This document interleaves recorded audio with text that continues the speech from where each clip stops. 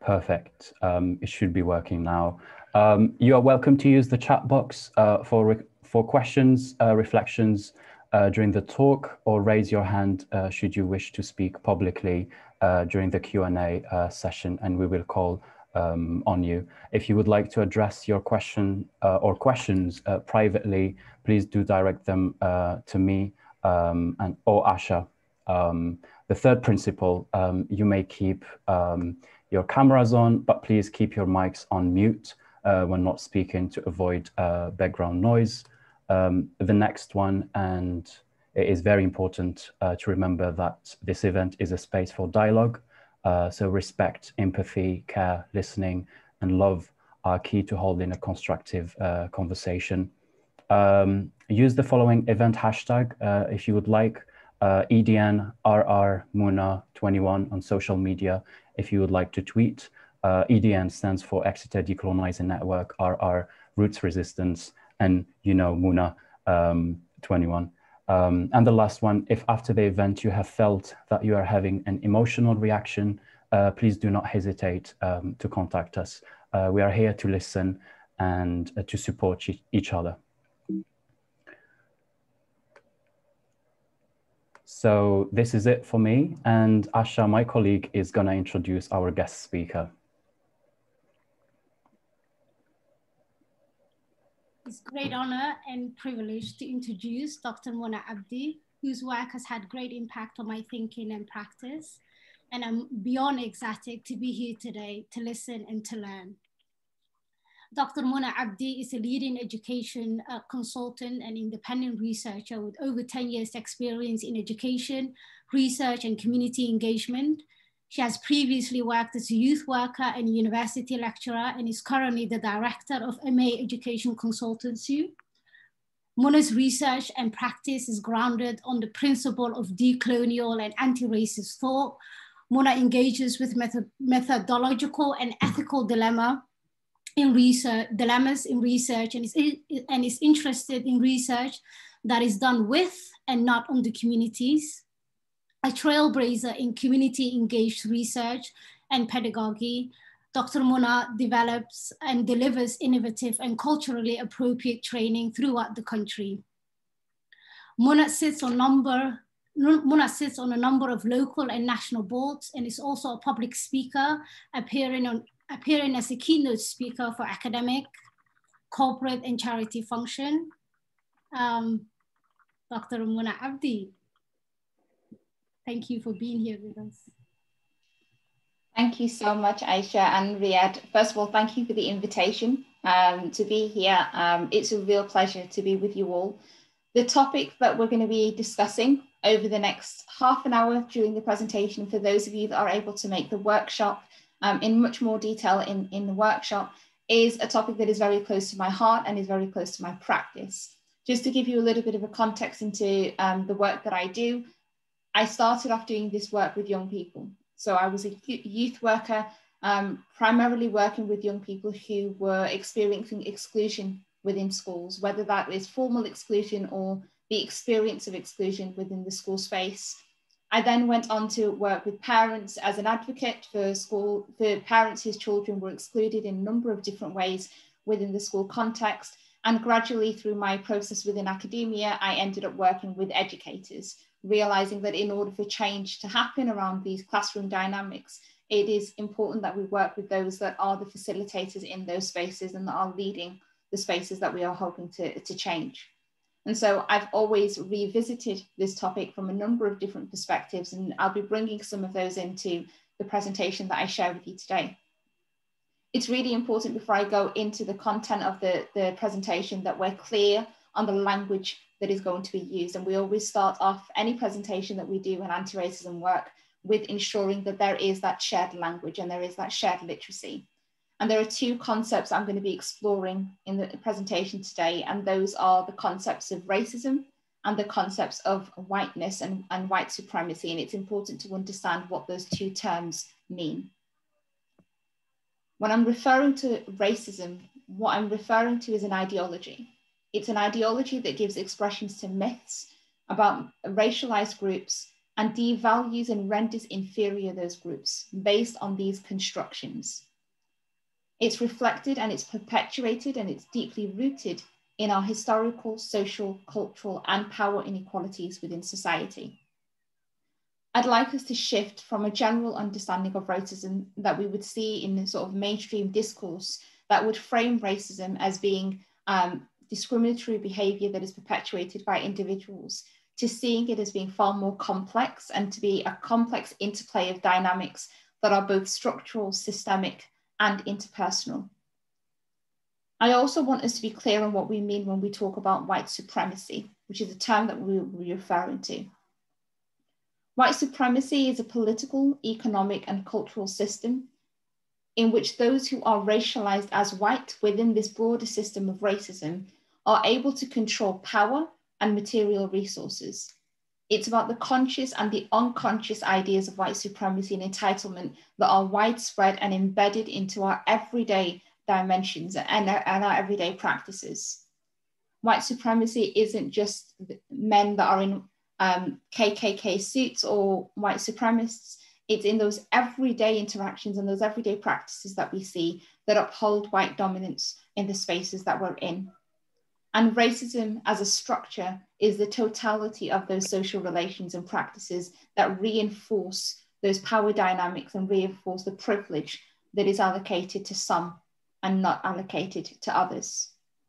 And so as I go into the presentation now, I really just want us to share this space with one another and consider some of the pedagogical encounters I'm going to share with you all, some of the theoretical contributions, and also to consider the classroom as a site of ongoing tension. Nothing that I'm sharing with you today is fixed in any particular way. It's constantly being shaped through our conversations and through our changing perspective. And so I want these to be provocations that lead on to further conversations for us to have. And so I start off by thinking about the classroom as an invisible frame. And we talk about the classroom as being a site in which lots of different interactions and dynamics take place.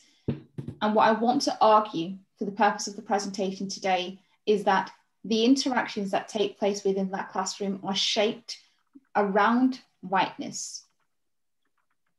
And when we talk about whiteness, what I'm referring to is a specific dimension of racism that serves to elevate those who are racialized as white.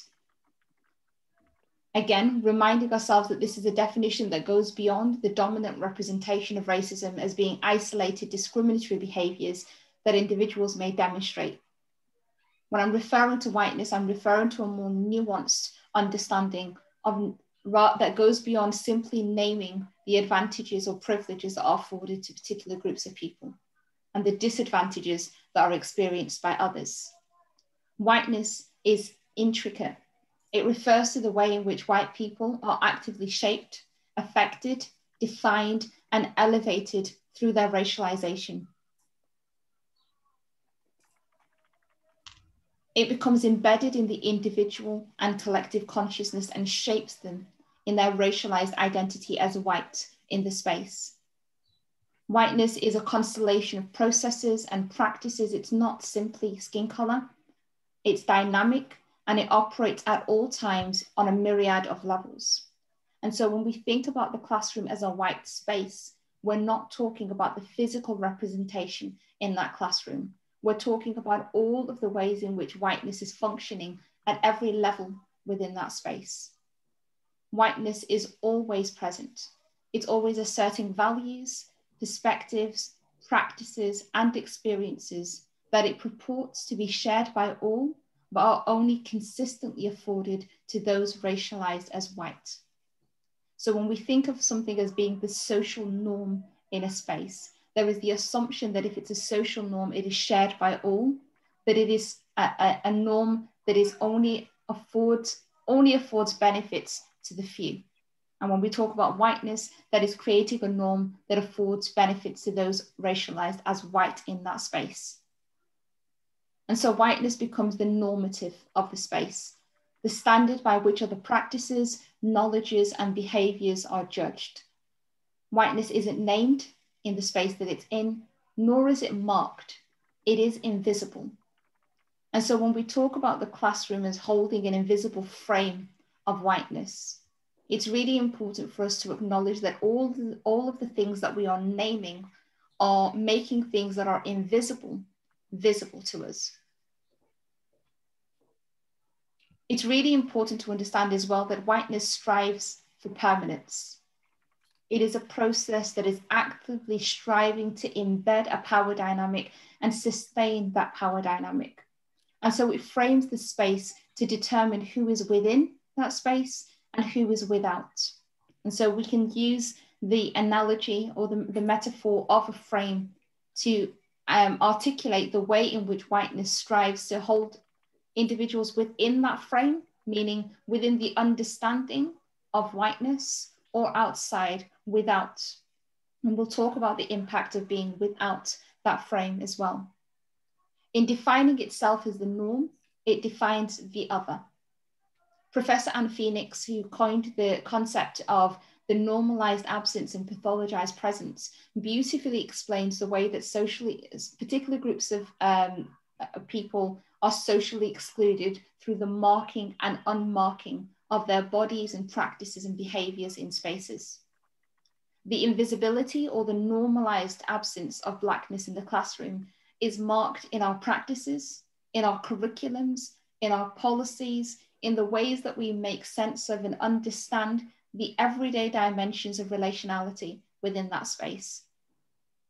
And the visibility of Blackness becomes apparent in the space when its presence is problematized as a hindrance or as an exception to the norm. And so we've constructed whiteness as being the norm, and the only time that Blackness is seen as a pathologized presence in that space is when it is a hindrance to that norm, meaning if there is a resistance to that norm, and when it's an exception to the norm, when it's going against the rules that have been set for that space. Blackness is thus marked and seen to exist only in the crossing of boundaries. Only when it crosses the boundary of how it is perceived by whiteness is it seen as a pathologized Blackness in the space. Those racialized as Black enter into a space that is framed to mark them as without or to shape them as within. And so it's really important for us to consider what we are walking into these spaces with. W.E.B. Du Bois referred to a term that is known as double consciousness to help us make sense of this experience. When you are somebody that is racialized as Black and you are walking into a space that is marking you in a particular way, the process by which we make sense of that space can sometimes be referred to as double consciousness. And W.E.B. Du Bois referred to double consciousness as a way of making sense of the two-ness experienced by individuals who are both the subject and the object of a problem in a space. Du Bois was interested in the ways in which individuals navigate their way through the world where Blackness is constructed as a problem, while simultaneously not acknowledging or explicitly addressing Blackness as being the problem. So it's walking into a space and seeing yourself as being marked in a particular way, but not being able to articulate what that marking is and make sense of it as being marked as a problem. And Fanon builds on this discussion and argues that when a Black subject enters the constructed world of whiteness, it is an effort to diminish his self-esteem and an effort to diminish his confidence. Every aspect of your identity that is constructed or marked as the other in a space is a power dynamic, a dynamic that is constantly reminding you of the ways in which you are far away from what is perceived to be the norm or the standard in that space. This often results in the altering of behavior to emulate whiteness within that space. Du Bois uses the metaphor of the veil to explain the state of double consciousness, whereby one becomes aware of or discovers their racialized presence in a space and begins to see himself as the other. The veil is both internal and external, according to Du Bois, and so it refers to both the behavior and the psyche. He argues that it's possible to live beneath and above the veil, but it's impossible for one to get rid of the veil entirely.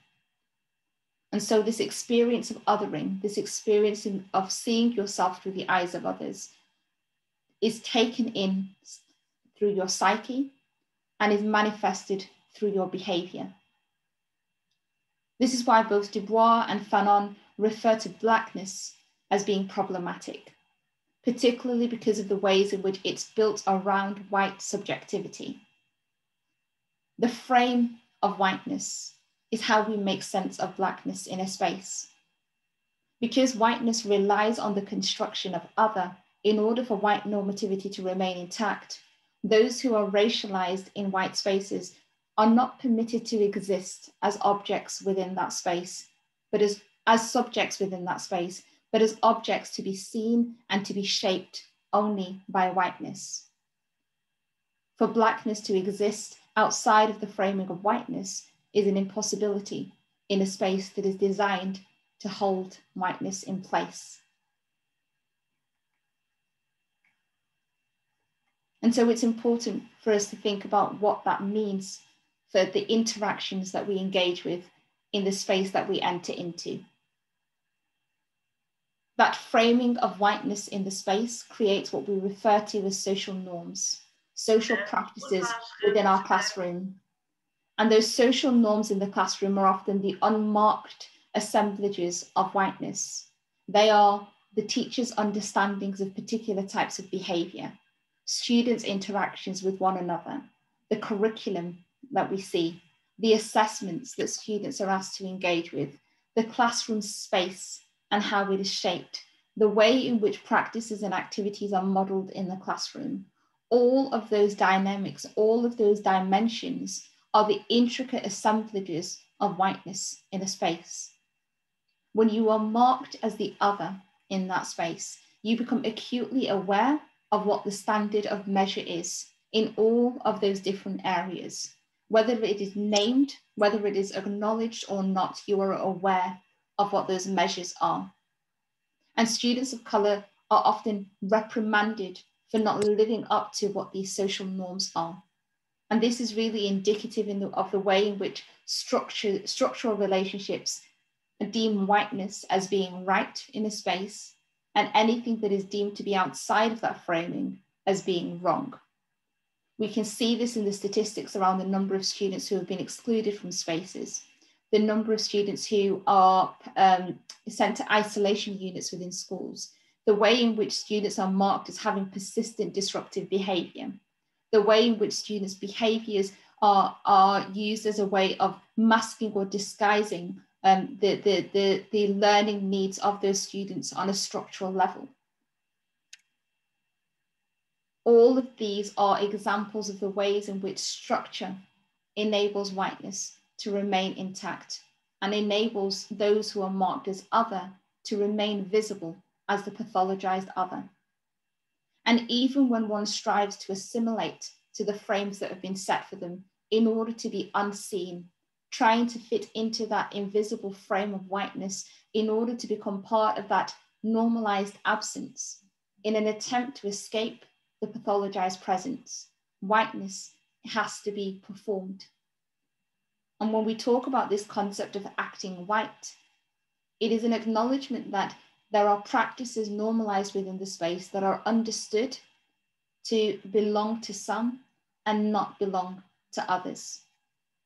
If you are marked as the other, you can engage with, you can successfully emulate some practices of whiteness, but you can never be white in that space.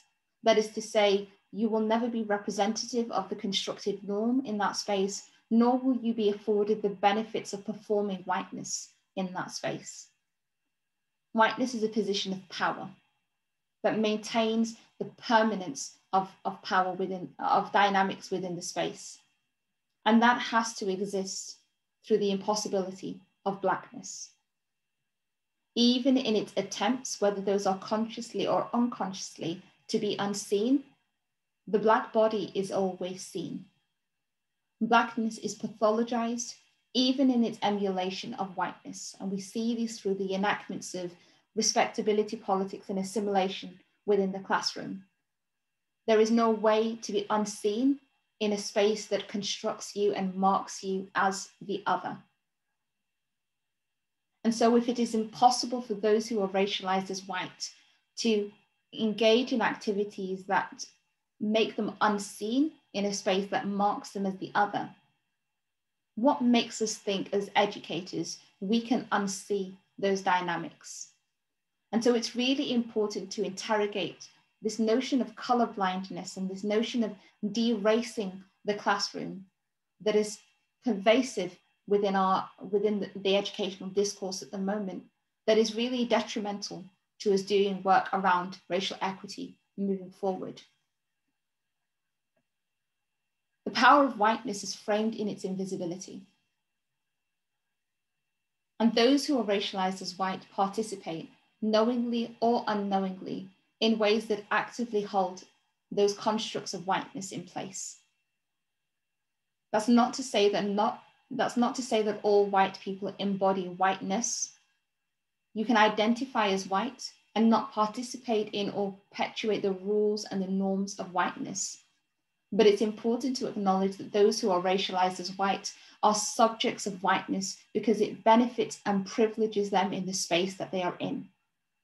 And so when our educators, who in the UK mostly are racialized as white, claim to be colorblind or attempt to derace their classroom space, this not only negates the realities of those who sit outside of the white normative frame, who are marked as the other, and through all of their attempts, whether they attempt to fit into that frame or recognize that they are marked as without in that frame, it negates those experiences within the classroom, and it preserves their position of power and privilege within the constructs of whiteness. So when we think about the impossibility of blackness in the space, what we're thinking about in terms of the colorblind discourse is you cannot even acknowledge those dynamics in a space that is deemed to be colorblind, because your experience and your reality is negated by those who hold the power and the privileges of whiteness. And Steck describes this really beautifully in stating that deracing is a work of ignoring the societal structures and institutional practices that sustain our racial hierarchies. It's based on the assumption that one can and should come out of a group-based status and replace it with individual ethos and stresses merit and progress towards realizable and concrete goals, without acknowledging the fact that those goals are defined by whiteness. Those goals are presented as being available to all in order to appeal to a non-racial standpoint. But as we said, with whiteness as a frame in the very start of this presentation, those goals are only afforded to those who are racialized as white. And so we talk about the notion of moving goalposts, taking a colorblind approach, but there being moving goalposts where those who are racialized as Black are never quite good enough in the spaces that they're in. Such a non-racial standpoint is important for groups that hold power because it ensures that they are not viewed as groups, while still enabling the structures and practices that maintain group-based powers to remain in place. Taking a colorblind approach benefits those who are racialized as white because it means they do not have to be defined as a group and therefore can work on individual responsibilities. And that negates the structural and the systemic nature of racism that we are all interwoven in. Whiteness should not be looked at as simply a category of identity, but as a position of power that is formed and protected through colonialism, slavery, segregation, and oppression. Those who are racialized as white therefore have the choice to participate in the social construction of whiteness. We said earlier on that whiteness isn't a racial marker. It's a number of processes and practices that form an assemblage, but it benefits those who are racialized as white. And therefore, for those who are racialized as white, dismantling the constructs of whiteness is a choice. And it's a choice that comes with loss, and it's a choice that comes with sacrifice. And so what does this mean for us as educators in thinking about and rethinking about the classrooms that we work within? How do we move forward from this pedagogical discomfort? There are a number of things that we can do. First and foremost, it's about acknowledging what we mean by whiteness and how it functions in the spaces that we work within. Critical whiteness studies puts forth the argument that to promote anti-racist action and to advocate for marginalized students, educators who are racialized as white must first understand what whiteness is, its socio-historical construction and their own identities in relation to whiteness, because that ultimately dominates the classroom. It dominates the classroom dynamics, it dominates the classroom interactions, and it dominates the educator's judgment on what is and is not permissible within that space. It is a responsibility of white educators to recognize the role of whiteness in the classroom and the impact it has on the students of color they teach. One of the fundamental ways in which we can start to think about this on a structural level is to think about how we embed this learning in our teacher education programs and to ensure that it remains as part of all educators' continued professional development. This is a responsibility of both those that run teacher education programs and those that lead the schools where our children are being educated. It also requires us to embed that structural change. It requires commitment from leaders to ensure that this work is resourced, that this work is supported, and that this work is sustained. As Powell points out, a structural perspective looks not only at individuals or even institutional practices in isolation, but how those practices are influenced by and contribute to histories of racial discrimination. What takes place in the classroom doesn't just take place in the classroom. The classroom is a microcosm of what we see in society. And classrooms are relational spaces.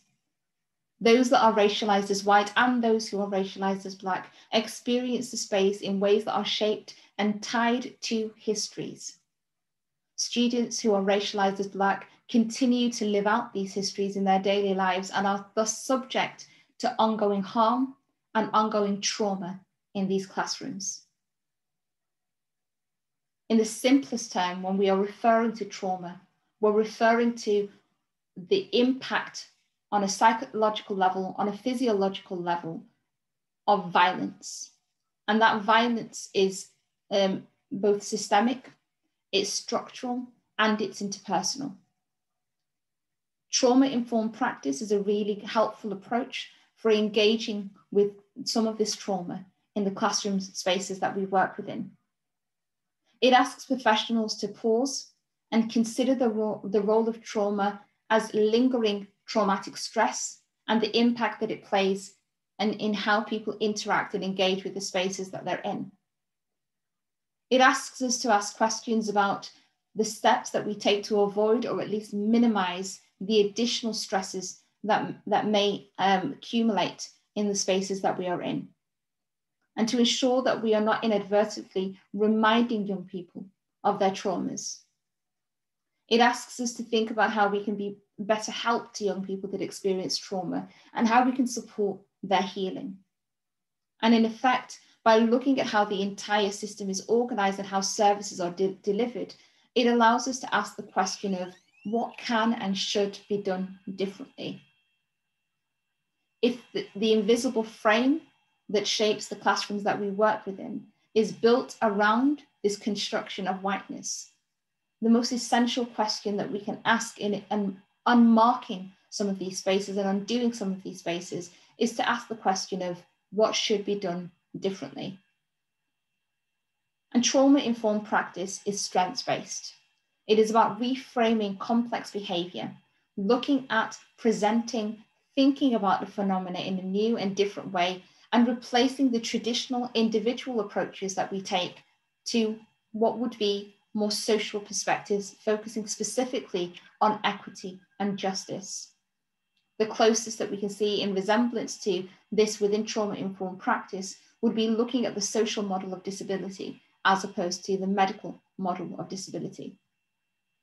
Ultimately, it's about reframing our behaviors and thinking about behavior as meaningful in order to allow educators to address the underlying issues and utilize less intrusive and punitive strategies.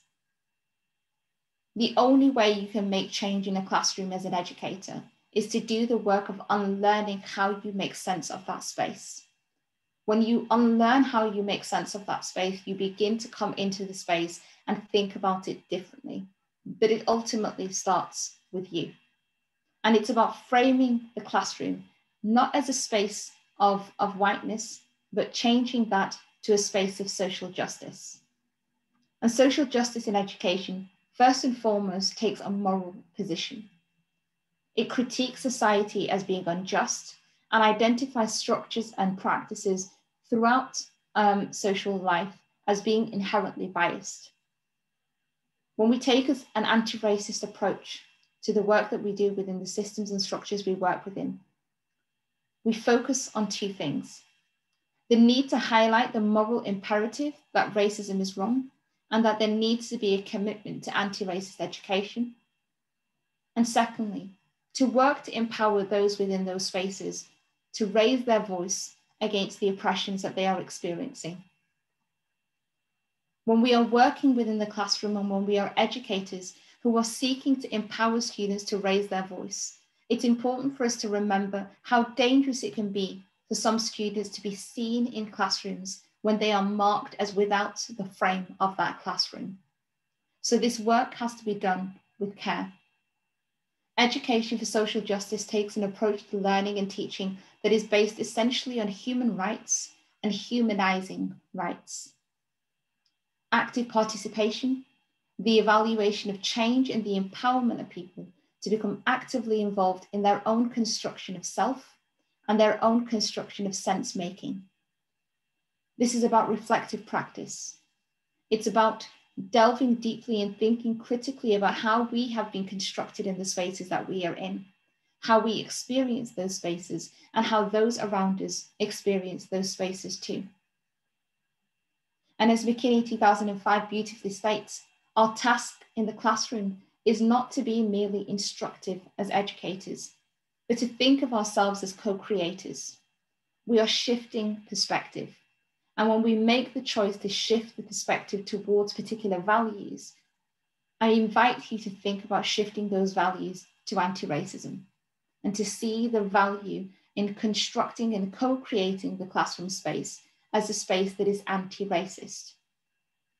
And to conclude, I just want to share with you some narratives of parents, young people, and educators who shared with me their experiences of the impossibility of Blackness in school spaces and within classrooms.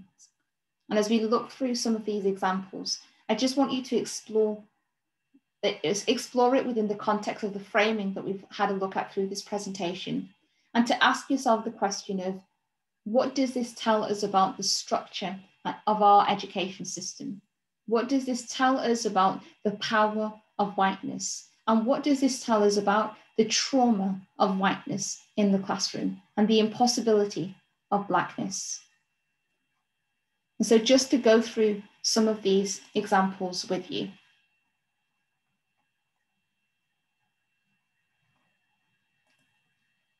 The first is an example by Musa, who was a 14-year-old boy who was talking about the way in which he was being challenged in the school space to constantly behave in a particular way. And in the conversation that we had, he articulated really well the way in which he was being surveillanced. His body was being surveillanced, his behavior was being surveillanced, and he was always being marked in a particular way based on how he was behaving according to the way in which his teachers perceived him. And he said, when you come to school, you're expected to walk a certain way, talk a certain way. If you talk outside of that, most of the teachers kind of look at you and they want to correct you or say that's not right. I want you to just think about that within the context of what we were discussing around the framing of whiteness, that frame of sitting people within and shaping them within, or seeing them as the pathologized other when they sit without that frame. I then share with you a narrative from a parent, Melanie, who talked about the experiences of both of her children within the school space. And Melanie states, we're a dual heritage family and my sons are now wonderful young men. For us, the issues we've experienced have been exasperated because one of our sons is white passing and the other not, and that has shaped their experiences in school and the wider community. I've heard the same teachers describe the same behaviours negatively and positively, depending on which child they are describing. One's passion is perceived as challenging behaviour in the other. A sense of justice for one is a strong sense of injustice. My son, who is labelled socially as Black, had lower academic expectations placed on him.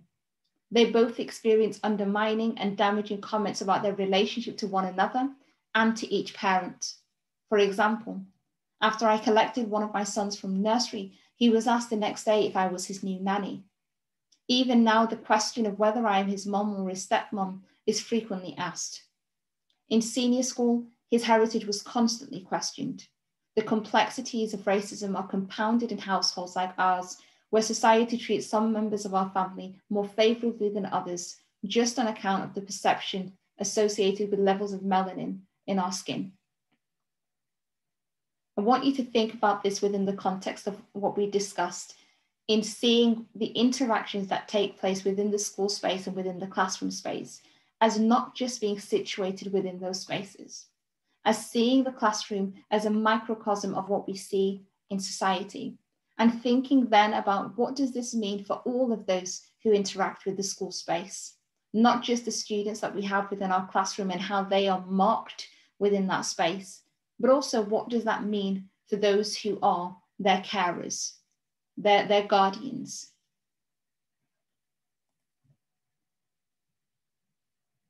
And then this is by DeMarco, who talked about the family's experiences of having a number of different neurodivergent individuals and the impact that that had on them receiving support within schools.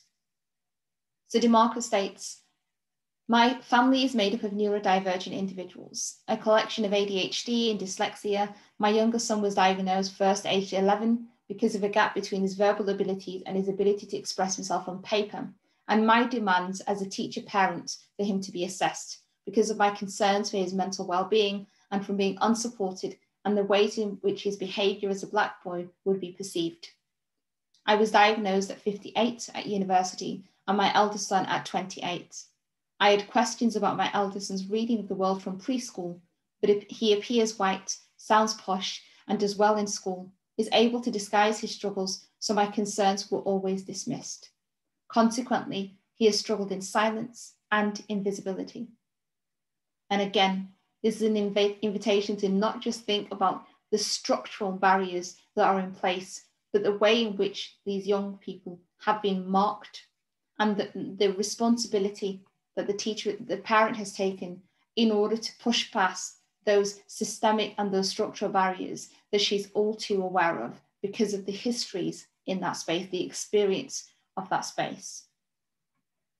And finally, I share with you an artifact that was shared by one of the young men that I worked with on a project, Ahmed, who talked about how he had to perform different identities within the classroom space.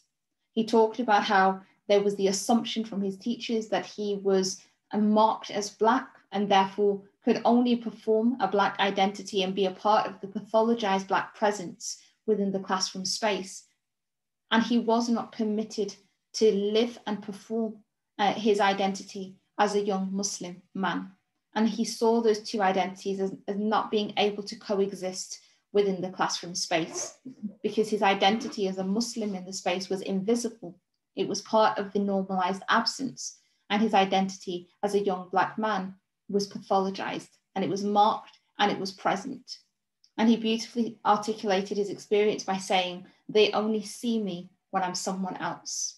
And that disconnect between the way that he's been marked and the way that he needs to experience that space and wants to experience that space. And so I leave you with these narratives as a point of reflection, to think about that and consider that with the provocations that we've shared with you in the presentation today. And for those of you that will be joining us in the workshop, we'll be looking in a lot more detail at some of these examples and others in order to just consider what this means for us in terms of the framing of whiteness within the classroom and what we can do to start to dismantle that. I'll leave it now for any questions that emerge.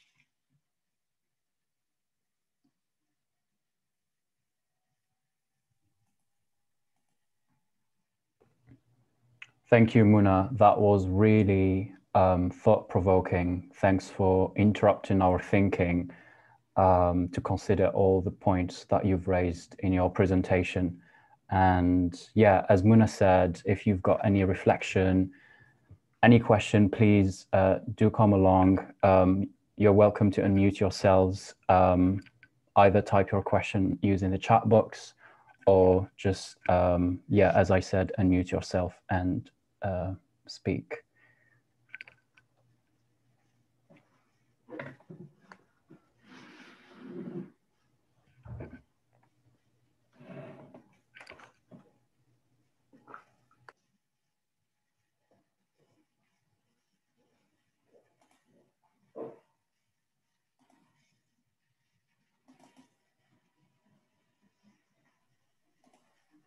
Thank you so much. I had a reflection. I'm not sure whether it's a question. In my head, it seems like a question, but I'm not sure whether it is. The visibility of blackness in a classroom in terms of school. I'm not necessarily sure whether that changes once you leave school, because there is the visibility and invisibility when it comes to Black bodies within universities. Because I experience high forms of visibilities, but there are times where it seems like people don't see me, although I'm sitting right next to them. So there are a lot of my classmates who constantly say, I've been studying with them for 3 years.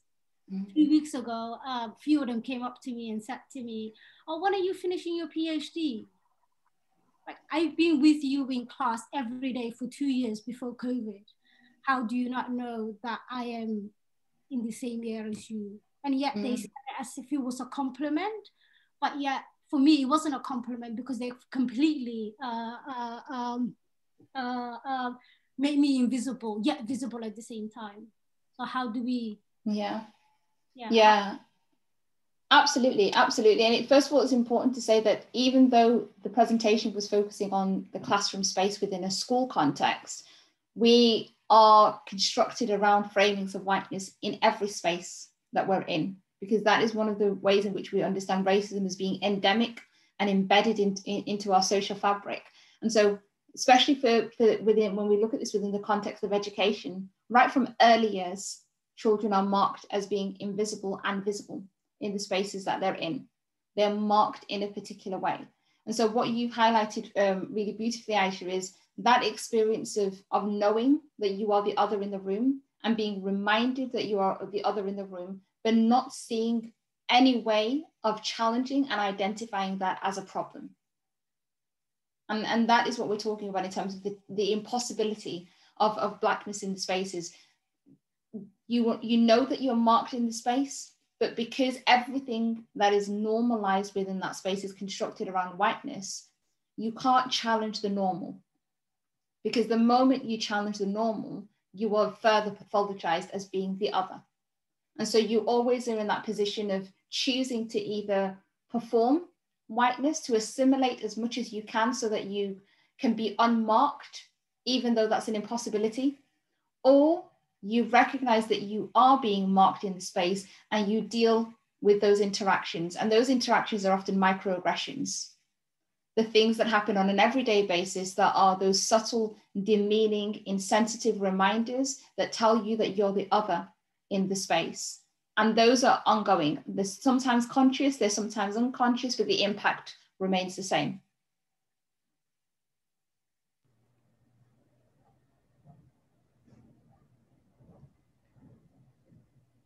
Great, please go ahead. Yeah, thank you very much. This is very exciting, Muna. I've been following your tweets on Twitter for a while, and I was like, yay, finally I get to meet you, at least digitally. What was going through my mind was that, like, for me, it's not only the impossibility of blackness as such in classrooms, but here, like I'm in Innsbruck, Austria, and I teach at I'm in a teacher education institute, and my field is English language teacher education, and I do lots of textbook analysis from a diversity perspective. So I look at textbooks and see how diverse are they, who is represented, who is not represented, who is represented in which kind of context. And it's terrible. It's really, really awful. And but this is one part. The other part is that when I talk to students about this, they have like eye-opening moments, because then, you know, they reflect that they have not been aware of the many stereotypes that are surrounding them. And the other day, a student was saying that he cannot even watch Big Bang Theory without gender glasses anymore. And I find this fantastic. But then what I think is really difficult and also frustrating is the impossibility of the discourse with my colleagues.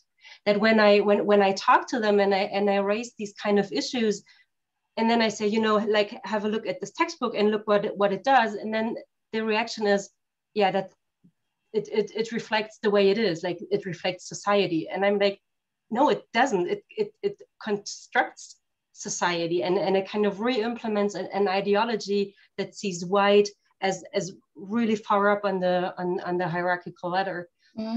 So, and this is so frustrating. So what do we do in societies like Austria that has a specific history, that has, you know, a certain demography? How do we get this discourse going, and how do we get the so to say, the adult generation to have or to develop this critical mind that the student generation is willing to develop? But like, this is so frustrating how people my age and older refuse to acknowledge that we have a problem there, right? So what do we do? Thank you. Yeah, I think the key things are exposure and education, and it ultimately comes down to that. The only way we are going to challenge whiteness is to acknowledge that those who reinforce and uphold whiteness benefit from it. And we don't always reinforce whiteness through action. Sometimes we reinforce it through inaction as well. And so you will encounter people that are willfully ignorant because it benefits them for things to remain as they are. And seeing things as the norm, seeing things as just the usual practice means that things just don't change, and they are not affected by that change that doesn't happen. Where you see it becoming almost unavoidable is when there is the exposure to the other. And that exposure to the other comes in a number of ways. It is the physical exposure to the other, where you have people that are marked as different in the space, and you notice that there are more and more people that don't fit into this social perception of the norm, and you start to ask questions. Or it is the exposure to the knowledge around what is being experienced around you, alternative knowledges. And so when we talk about decolonizing the curriculum, we ask that question of not just who are the authors that we are working with in terms of our curriculum, but what is the thinking behind the decisions that we are making in how we select the curriculum that we choose. How are we determining this? What is the criteria that we're using? What is framing our understanding? What is framing our judgment? And the more understanding educators can have around those calls for judgment that they're making, the more they can start to look at alternatives and get to the point where we're no longer seeing them as alternatives, but we're reframing our curriculum. Because I think there's always a danger when we talk about decolonizing the curriculum that we start to think about alternative curriculums, and that reinforces the fact that there is a standard. Exactly. And we don't want to be doing that. So it's about thinking about how we reframe our understanding that we're working with. It is really difficult if you're in spaces where whiteness is held so securely, structurally, systemically, and in terms of the bodies within that space. But it is a possibility. It is a possibility, but it is around what you mean by exposure and what do you mean by education in the spaces that you're in. Yeah, and also when this intersects with other markers of identity such as age and gender, which is something that I experience here. Mm-hmm. Also, I'm not Austrian, I'm German. I'm relatively young, white, female, German working in an Austrian institution. And it's so difficult because like most of the people who are in power here are older than I am, and they're male and they are from Austria. Yeah. So this also, I mean, I'm not comparing, you know, to blackness, of course, like I would never. But when these identity markers intersect, I think then it gets even more complicated, because it seems, or the construction is that each identity marker kind of sets you even like lower, right, in a constructed manner and in the perception. So there is always there's a danger, and there's also a power to looking at intersecting positionality, intersecting identities. The power is knowing that there are different lenses of analysis that you can look through a particular issue with. You see the ways in which different markers of identity are marked as other in a space, and it means you have a much more nuanced understanding of those dynamics, those complex dynamics that are happening around you. Where it can potentially be dangerous is where you look at intersecting forms of oppression as a way of becoming race evasive, where you say, I'm looking at this through the lens of race, gender, sexuality, etc., and you don't acknowledge race within that conversation. And again, that serves you as somebody who is benefiting from whiteness to uphold whiteness within that space, because you've chosen for that particular identity to remain invisible. And so it's about asking ourselves the question of, if we are taking an approach that is looking at intersecting forms of oppression, how are we really looking at all of the intersecting forms of oppression that are part of those dynamics, or are we choosing the ones that allow us to remain comfortable in our places of privilege? Yeah, thank you. Thank you very much. Yeah, thank you. I'm aware that we don't have enough time. We can just pick one question very briefly, and then we can invite Kate to conclude the event. And this question is coming from Ruth. Ruth is saying, I think enabling teachers to understand what whiteness in the classroom means is very difficult. Do you have any suggestions of how to help them see this? And just before giving the floor to Muna to address this question, I just would like to say to our colleagues that we will collect all the questions, and then we will get back to you to respond to them off event, because your questions are valuable and your reflections are very important. Thank you. Yeah, Ruth, my response to that would be, it's to look at all of the things that we take for granted. Whiteness isn't marked. And so when we're looking at whiteness in terms of teacher education and allowing teachers to understand that within the spaces that they're in, it's about embedding it into our teacher education, looking at curriculum and asking the question of, what is it in our curriculum development that we are taking for granted as knowledge making? What is it that we're taking for granted in terms of the way in which learning takes place? If we look at the classroom, making sure that every aspect of the teaching and learning space is looked at through the lens of whiteness. And that means asking the question of, who is being prioritized and privileged in the work that we're doing, and what are we disadvantaging? Who are we disadvantaging? What knowledges are not being enabled in that space? What experience are not being enabled, etc. And so it's giving teachers the tools to be able to become critical thinkers. It really is just about critical reflection and looking at those everyday practices and starting to ask the questions of, what am I taking for granted here? What am I assuming? And how do I start to challenge some of those assumptions? And it's a lifelong process. It's not something where you do this work and you suddenly become a teacher that knows everything about whiteness and is an anti-racist teacher. It's a process that you're working towards. And it's that process of constantly unlearning the things that you've taken for granted. And we've all been socialized into racist structures. So we all have elements of systemic racism and whiteness that we've been socialized to accept, that we still need to unlearn. So it's giving them that tools for reflective practice, absolutely. I'm really sorry that we've run out of time and to be the one to bring this event to a close. My name's Kate Wallace. I'm part of the Exeter Decolonising Network. To to bring this event to a close, I firstly just wanted to say a huge thank you to Riyadh and to Asha, who are the ones that began this conversation with Muna and have expertly curated and brought together this event, and through a collaboration with the Exeter Decolonizing Network, and we're hugely honoured to also be partnering with Roots Resistance on this. So thank you so much, Riyadh and Asha.